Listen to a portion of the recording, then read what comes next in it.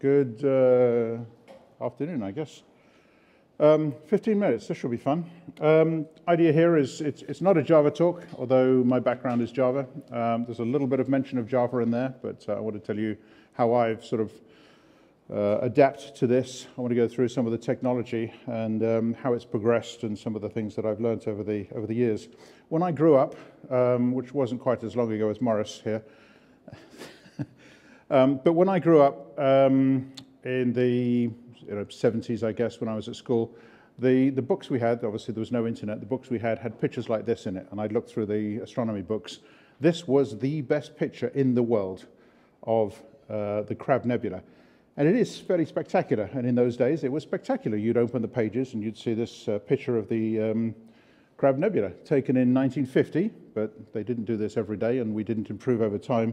And there was no color. There was color film, but you didn't put color film into these things. So for me, when even going to university in the early 80s, you either had to have a massive telescope in an observatory somewhere, or if you had a telescope in the back garden, this was about the best you'd see of Jupiter and Saturn. And even today, if I get a telescope out and you see these things, and they look roughly like that in a reasonably good telescope, it is fantastic. I mean, looking at the moon's one thing, looking at the moon in binoculars is impressive, very impressive. But when you see those celestial bodies floating there in the sky through a telescope, it is, even today, I still get the telescope out. I very rarely put a lens on it, but it is fantastic to see that, and it's what I get the neighbors over to see. But again, here we have, this is my sort of view of astronomy as I grew up and even at university. This today is what I took from my back garden, and not today, obviously. But this shows the sort of difference in technology that we can get out. And what I want to do is walk through some of the sort of steps and some of the changes in technology that we got there. This one was taken with a 200-inch in old money. So that's what, about 5 meters across. So something about the size of these block of chairs here in size. And that's the size of the bottom of the telescope. Mine is about that round and about that long. So it's considerably smaller. Some of the challenges, certainly the biggest changes, are that we used to use film. And so we used film a lot, right the way up until the 70s and 80s. And then, of course, along came CCDs. And I'm sure many of you remember or know of CCDs, charge-coupled devices. They're vastly more sensitive than photographic plates. They're very precise in terms of the measurements. And we started to use CCDs to actually make measurements of in astronomy. And you can actually measure the number of electrons and therefore calculate the number of photons, and you can start to do some serious measurement that was not possible with photographic plates. And then in the 90s, along came CMOS sensors, and these things can have what's called a Davies filter on them, which is red, green, green, blue. We use 2 green because the eye is more sensitive to green, and you can't divide things into 3s, so we use red, green, green, blue in the pixels. And in every camera, including your Androids, your iPhones, your DSLRs, etc., that's what you have. You have a RGGB or GGRB, etc. They move them around depending on the maker. And these are the sort of pictures we get. The disadvantage with a color is that for every 4 pixels, you're only getting red, green, or blue. And so you get roughly 1/3 of the data out of it. So we tend to use monochrome cameras, which means stripping off the filter. And so monochrome cameras, despite the fact they have less technology in them, are actually more expensive because they're made for cameras. The biggest problem I have, and a lot of people have, is light pollution. This is taken out of from my garden with an iPhone. It's a sort of 5-second exposure. You can't see it from here, but I can just see the Orion's belt, Orion, and that's about it. That's pretty much all I can see if I go out. If I let my eyes adapt, I can see and recognize most of the stars, but that glow there is from the M4, which is about 2 miles or 3 or 4 kilometers south of me, and if it's cloudy, that literally glows yellow. This thing up here is the Pleiades, and that's basically what I can get out with processing this. What we use, and the biggest change in technology, are filters. When we see with our eyes, we have the visual wavelength from about 380 nanometers, which is sort of purpley, you can see ultraviolet-ish, across to red, infrared, and of course down here there's a massive spectrum of infrared, which is where the James Webb Space Telescope goes, and of course we get ultraviolet A, B, C, and then into X-rays, etc. But that's what we see. And basically, the camera sees from about here through to somewhere out here in the infrared. And so every photon that comes in is just turning one of those pixels whiter and whiter and whiter as it goes. And what happens is all the light pollution basically gives you that. That's a 10-second exposure without a filter, or in fact it's what's called a luminance filter, which just narrows it to here. This is the same scene, exactly the same scene, with a 3 nanometer filter. This is one of those filters. I won't get it out because I don't have time. Sadly, these things cost about £500 each. They're very precision made, down to 3 nanometers of bandwidth. And you have to buy different ones. This is the same filter, but it's slightly shifted by a few nanometers because of the different type of telescopes I use. I have to buy the filter twice. They are horribly expensive. But if you can see this, there is some glow coming out from the hydrogen alpha, which is the area that we're looking for on this. So this means we can basically start to see detail coming out. And that's one of the huge, huge changes in astronomy. And these things sort of existed, but not to the same scale that they exist today. The use of AI has been massive in astronomy, and this is literally just in the last. Some of this technology, which I'll show you here, has just come out in the last year, literally, just like everything else. It's just come out. And there's one guy who is making some incredible software, which is obviously making a fortune out of it, selling for about £60, $60 or so. And every astronomer has got it because it's just so good. So what I want to walk you through here is just a few slides. This is the North American Nebula.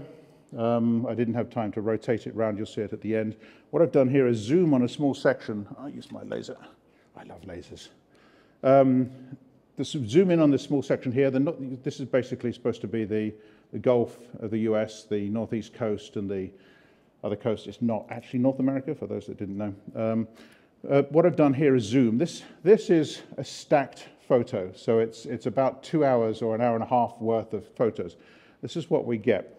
Using AI, we can do what's called deconvolution. And what the AI does is it looks at the average size of these stars here, and it works out basically what the picture looks like if you were to do a line through the middle of them. And it's basically you've got the amplitude of the pixels here, and you've got the cross-section of the star, and it looks like this. It's called a point spread function, basically a Gaussian airy disk is another word for it. It works out what that is, and from that, it can actually work out the inverse of that, and then it applies the inverse, and we get much smaller stars here, but it also applies it to the entire image. So it basically means these features here that you see start to become clearer, and that's not the same as when you apply a sort of a sharpness filter. This is actually real deconvolution that's done, and this is done through AI. So we get better sharpness, less bloaty stars out of it. So another thing we can do is we can run AI and we can eliminate the stars. The reason to eliminate the stars is because we want to process these separately. So here we've got the nebula with the stars in the background. We split them into 2 separate sheets. So we've got the stars and we've got the nebula. We can then process them differently. The stars, we want to get a little bit of color out of them. We want to de-bloat them. We want to take off some rings and sometimes some of the artifacts from diffraction. And the nebula, you want to bring the nebula out, and you want to apply different colors because we have different layers of oxygen and sulfur, etc., out of those. So this is what we do. Again, it's AI. This takes, on a decent M2 laptop, about a minute for one of the processors, but a lot of people complain it takes 10 minutes to go, but then they've got an old Intel box. Just zooming in on this a little bit, again, on the top here, we again apply another AI, and this is denoising. And because in this particular one I've used a color filter, so it's got the RGB, the pixel noise is, it doesn't know whether it's red, green, or blue. And so the noise we get out here is a lot of chrominance noise. And what it can do is basically the AI looks at this and says this is probably this sort of color, and it basically applies a nice denoise on this. It's a little bit simpler, it's a little bit more complicated than simply just saying this is all this color. So the AI gives us a much, much better production from these. So again, these are the processes that we go through when processing it. And so this is what we get. I've shifted it around and rotated it, it's exactly the same image with a bit of processing. The section we were looking at is just down here, on the bottom here. And the blue part here is emphasizing the oxygen that's in the nebula. And so that's basically, we can go from this, I can bring that out in probably about 5 minutes or so, because I'm getting pretty good at the software on this. Java's role, I have to remember I've only got 15 minutes here. Java's role in this is very limited. My go-to programming language is Java, was Java. I think it still is Java. I mean, pretty much take a problem, I can solve it with Java and do it pretty efficiently and pretty fast. But, and there are Java libraries out there, but honestly, most of the tooling we use, they create libraries in Python. Most of the things I want to do are displaying graphics, and while I was absolute fan and loved JavaFX, it's a total pain in the ass to use or to get someone else to use it. There's no way I'm going to touch JavaScript. So I've ended up learning Python, which I had to do for my 3 boys, all now at university, to help them with their Python coding. And probably the biggest insight for me has been ChatGPT, because I know what I want to do, I know what I want to code, I know how I want to code it. I don't know the syntax of the language particularly well, so I just say, this is what I want to do it in Python. And ChatGPT prints it out, I cut and paste it, stick it into my PyCharm, which is the IntelliJ one, and it is brilliant. It works 19 times out of 20. And if it doesn't, I just tell it what's wrong and it fixes it for me. So Python's really been the sort of the change on here, and ChatGPT, frankly, it's absolutely brilliant for this sort of stuff. There is a tool called PixInsight, which is it's incredible. It's written by engineers, and it's basically built just for astrophysics, etc. So the tools I use MATLAB a lot, because there's a lot of calculus in astronomy. You've got these curves. You've got to work out how much of this pixel is getting the light. You've got to double integrate across a square area to work out the area under this 3-dimensional curve. I model this in Excel, so I've got big Excel spreadsheets here if anyone's interested, where I actually color code the things and do maps of stars. And then I actually do a lot of Swift UI. Again, it's another language. I know Swift reasonably well. Swift UI is new to me. And along comes ChatGPT.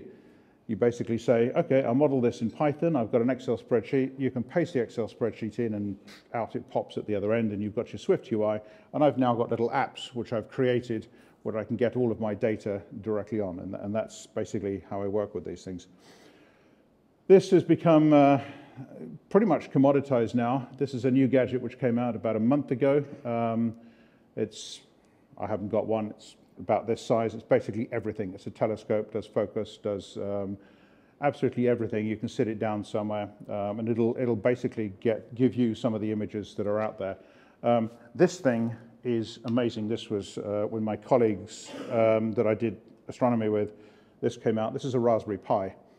It's got power down here, it's got USB down here. I plug it in, I plug my cameras into here. It does everything, and it's all controllable from my phone, and I can set the telescope up. It takes me 20 minutes for the smaller ones. These ones takes me about half an hour, 40 minutes for the larger ones. I can set it up, I can get back into the house, pour a glass of wine, and I can do all of my astronomy for the whole evening with a few glasses of wine, and I can watch Netflix. And then I get a huge pile of data, which is all on there on a little card. I can download it, and I spend the next 3 or 4 days processing it, which does take a long time. So if anyone's interested, this is an astronomy camera, which is a cooled camera, basically exactly the same as goes inside a Sony or a Canon thing. These are the filters. You can look but not touch, because they're expensive. And this is a wonderful Raspberry Pi. So these are my telescopes. That's what I use. This, in fact, is the same one. You put the camera on different ends to get different sort of features. And I think that's pretty much it. I've got a minute left. Basically, you don't need to go out and buy one of these massively expensive cameras or these stupidly expensive filters. On it, the filter array I've got actually costs more than my telescope, which is ridiculous. This was taken with an ordinary camera lens on an ordinary tripod with no tracking. That was 52 seconds, basically, so 50 1-second exposures, all stacked. That's the Crab Nebula. no, the Orion Nebula. And this was basically using a tracker, a few £100 tracker, which basically tracks against the Earth. And again, taken with an ordinary camera with an ordinary lens. So that's the sort of thing. That's what I started with, not thinking I'd be able to do anything from London. And these inspired me to move on to the bigger ones. I think we've hit it on the nail. Thank you very much.